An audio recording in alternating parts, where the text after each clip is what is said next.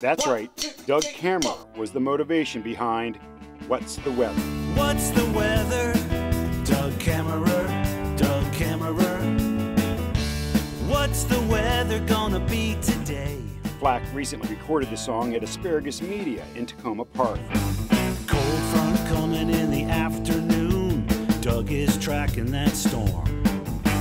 Hunkered down on Nebraska Avenue, working with Storm Team 4. Grew up right off Nebraska What's the Avenue. Well, we were an weather? NBC household, and I grew up with Jim Vance and George Michael, Bob Ryan, Arch Campbell. The song also has a special meaning for Flack and his family. Another reason I wrote this was my brother, who we lost a couple days ago, worked at NBC in Los Angeles for 24 years, and I told him I was going to do this, and he was fired up. Flack is such a big fan of Kammerer, he's got an autographed picture. Still got it on the fridge.